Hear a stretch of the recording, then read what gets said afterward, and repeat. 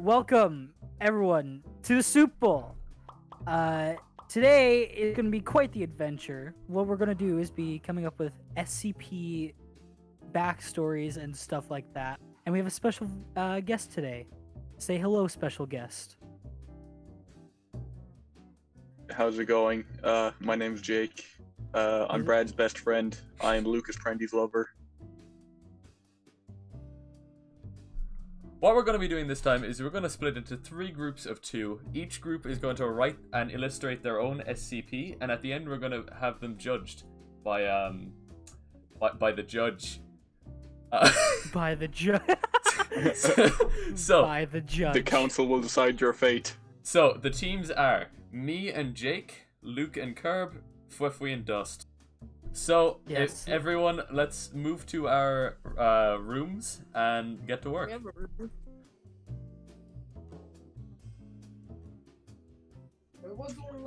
Hi. Hi. Welcome. The time has yeah. passed. Welcome, Okay, let's get Shane. Get out in of the here. kitchen. Okay, I am Yes. going to have to leave. I can't sit here for much longer. I have to leave. And Okay, don't worry. I'll do our full presentation. I totally won't Okay. bash your If art. he's not back by the time, I'm gonna laugh. What if we like Shane! That was terrible timing. What? Fwefwe just left. I got on school. Are you on film fucking with kidding college. me? Are you kidding me?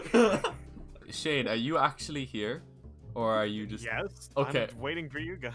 Okay. I was on phone with college people trying to make sure I had the financial aid stuff. Oh no! Oh no. Oh, that's I am unfortunate. very sorry. I am very sorry for ringing you like fucking 6 times. Who's starting? I am starting. Alright, everyone shut up. Item number: SCP-5070. Maple. Object class: Euclid. Special containment procedures. SCP-5070 should be stored in a basic animal pen, with cardboard lining in the surrounding area. Should SCP-5070 breach containment, it can be reacquired by creating a lure using cheese. Upon getting close enough, it should be caught upon a regular net and stored in a cardboard box. Upon being placed into the box, its powers are dulled, and it assumes the appearance of a common house cat. And then your nice little picture there. I don't Does that have dryer tits? Like the dryer hose? No! It's elephant Looks like a feet dryer all over. hose. Description: SCP-5070 is a mysterious creature about the size of a House, a fucking woodland common mouse. house cat. I can't read fucking No, That woodland mouse. mouse. Woodland mouse. and weighs about 1,000 kilograms. Oh god. That's a dense ass mouse. It's a heavy boy. It also features basic forest camouflage, like all mouses have. Consequently, SCP-5070 is native to Canada, often seen roaming around in the nearby forestry. Upon being seen by, or upon seeing a native Canadian or person of Canadian descent, it will become aggressive and attack. It will attempt to spear the though. person's buttocks with its horn. Maybe mentioning that it has a horn could have been pertinent It's up in the there. picture. It's in the Anyway. picture. But you gotta put it in the description! What if... Fuck you. Oh my god, okay. It will then attempt to beat the person unconscious using its head, or choke said person by filling their mouth with maple syrup. It is unknown where it acquires this syrup. Once its prey is incapacitated, it proceeds to plant a sacrum sapling within the person's brain cavity. Oh god.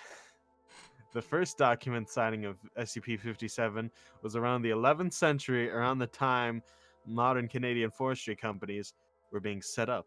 It seems to prey exclusively on Canadians, with any attempt to get it to attack anyone of different heritage being met with anywhere from dismissal to complete ignorance. It appears to be of human level intelligence. However, any attempts to converse with SCP-5070 have failed. Addendum 5071.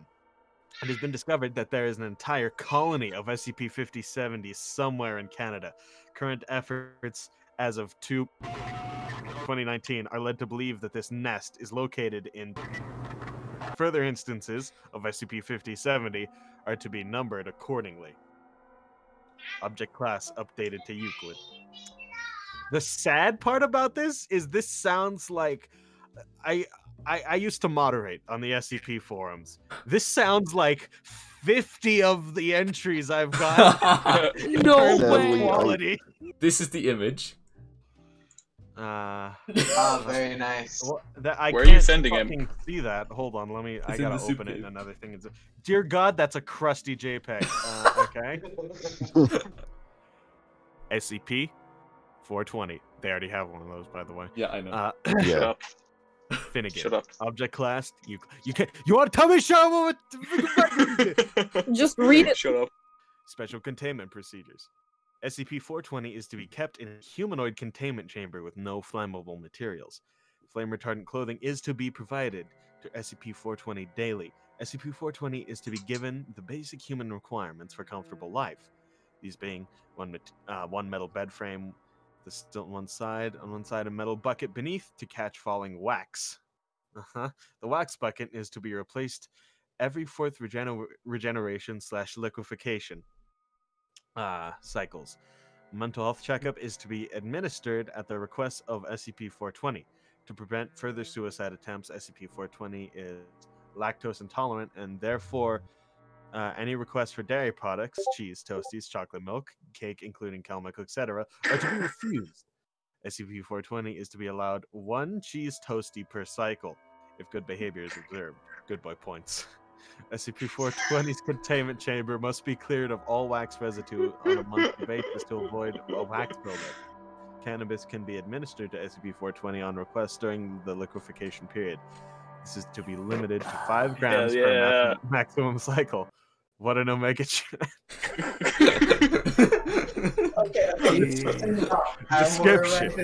SCP-420 is a humanoid entity, which is by all accounts human, except for its single I can't spell. I cannot spell. There are so many spelling mistakes in this. I'm sorry. It's all good. I'm sweeping over them for the most part. SCP-420 has a 4.5-inch wax candle sticks protruding from where the eye sockets would normally is placed on a human. SCP-420 is in a state of constant agony from the wax candlesticks constantly melting due to an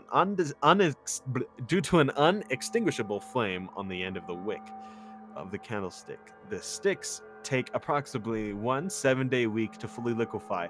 After the 7-day liquefaction period has passed, SCP-420's candlesticks will extinguish for 12 to 14 hours. In this time, the wax candlesticks will regenerate through anomalous means. This is the only time SCP-420 is not in agony.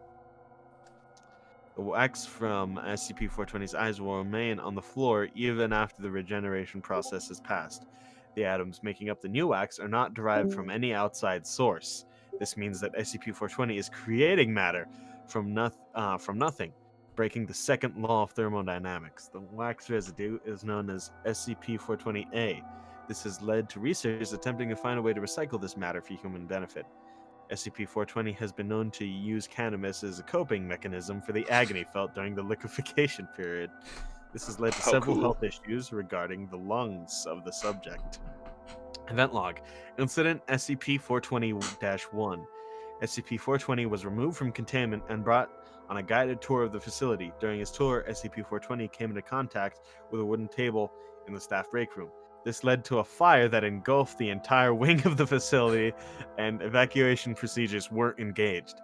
This led to the escape of 21 SCPs, 2 of which were Keter class. Oh my god. So, you know what? Despite the spelling mistakes, this one is very much in the SCP style. Yes. It is very good. We win. Me and Brad have the dub. Confidence is key. Oh, hold on. Let's see if they can wow me. I'm waiting for it. Oh my god, I have to do this from screenshots. I'm sorry. Oh, I gotta tilt my head to see the. It's a beam. Oh Christ. It's the. Item number 6942. Jack's Magic Beans. Object class Euclid. Special containment procedures. All all 6942 specimens I are to be can't write. kept I'm sorry. It's all good. Are to be kept locked in a secure storage vault at all times, and may only be accessed by level 3 researchers or higher. 6942 may only be tested on D-class personnel with approval from level 4 researchers. SCP-6942-3 is to be massaged by D-class personnel wearing protective gear every 12 hours to prevent unrest in the rest of 6942 specimens. Object description: SCP-6942 is the classification for multiple specimens that are found in a can of Green Giant brand green beans. The specimen located... Thank you. Specimens located superior as follows. SCP-6942-1 said is a seemingly normal-looking green bean. However, when digested, it rapidly shoots out other beans as of yet unknown methods. These replicants will quickly fill up the victim's body to the point of nearly bursting. Oh god, it's an inflation bean. After which we'll take the host's body and bring it to 6942-3 to pleasure it. Oh, it is inflation. Oh no. 6942-3 is pleased. The beans will erupt from the host's body violently and repeat the process. Oh god. SCP-6942-2 is a mutation of 6942-1 that occurs when 6942-3 becomes agitated, or when a specimen goes through this mutation or grows multiple small vines ranging from 4... Oh fuck, that's a typo. Or is supposed to be it. It grows multiple small vines ranging from 4 to 20 what? Oh, 4 to 20 out of its sides. Okay. Use them for locomotion. 6942-2 will then seek out the nearest human, force itself into their body. If it cannot enter through the person's mouth, it will find other means of entering the victim's body. Oh god. Oh no. After it enters, the same process as 6942-1 will occur. SCP-6942-3 is significantly larger than the rest of the 6942 specimens. 6942-3 is covered in multiple bumps and has a wrinkled texture. 6942-3 also has a very defining growth at the top of the specimen. This growth is yellow in color and takes the appearance of a king's crown. The other and constantly spews a viscous white fluid at a steady pace. Skim contact with this fluid has resulted in... That's another typo, I'm sorry. No, I don't want to get in contact with my skim, bro. After being massaged, 6942-3 will expel a large amount of this fluid once before returning to a slow drip. I have a clear... Now, Shane, before you judge, I must let you know that our character was supposed to have a huge schlong. Brad didn't like that idea, and he made me put pants on him. In third place, the big loser. Simply out of sounding and reminding me of everything that I hated about moderating on the wiki. Oh no. The loser, I'm sorry to say, is 5070 Maple. It did not do it for me. Second place, the one that tickled my fancy. Oh shit. What was done in the most lazy fucking way possible. I'm gonna go with the jizz beans. Oh, Second place. Yes! Yes! In first place. That's what I'm fucking talking about. Yes! That's what I'm fucking talking Jake, about. virtual high five. Yes. Hell yeah. Virtual high five, dog. I got you. Well, Yeah, fuck the rest of the competition. I'm going to spend my money in Guys. Vegas on hookers and coke.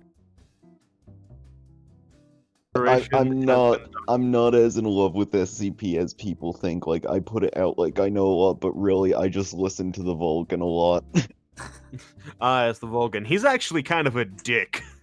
Oh. Really? I know, I was on his server. I left it for a reason. Yeah, I was also on Why? his server. And I was like, let's hear some stories. Let's shit talk the Vulcan. No, for a I bit don't at the end remember of the video. anything. I don't remember anything I asked him for specific. tips on long form narration, and he just kind of told me to fuck off. In what way? He literally just went, "Oh, another internet voice actor." Anyway, and then he fucking like kept talking to someone else. I literally, we were talking, having a normal conversation about SCP stuff, and then I was like, "How do you do like your long form narration stuff? Because I haven't practiced that. So how would you recommend practicing?" And then he was just like, "Oh, you're just another voice actor." And they just fucking like, Jesus Christ. So to give this video a moral, don't unsubscribe to the Vulcan and subscribe to the Soupbowl instead. and have a nice day.